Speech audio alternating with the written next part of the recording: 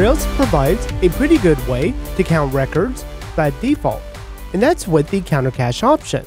However, this is a pretty basic implementation and it's really meant to count direct associations. Things can get a bit more complicated. So for example, we have some group and members, and this is a many-to-many relationship where you have many users and many groups, and users can belong to the group through the members. And then we have a more basic example where we have a product belongs to a category, and a category has many products, so we can see a product count in each category.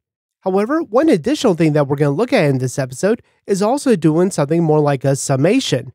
So instead of doing a count of occurrences, we're going to do a sum. And to do all that, we're going to be using the counterculture gem. And one thing I like about this gem is its simplicity, meaning that it doesn't have a lot of dependencies. It works all the way back on Rails 4.2 or later, and it even works up to Rails 7.1.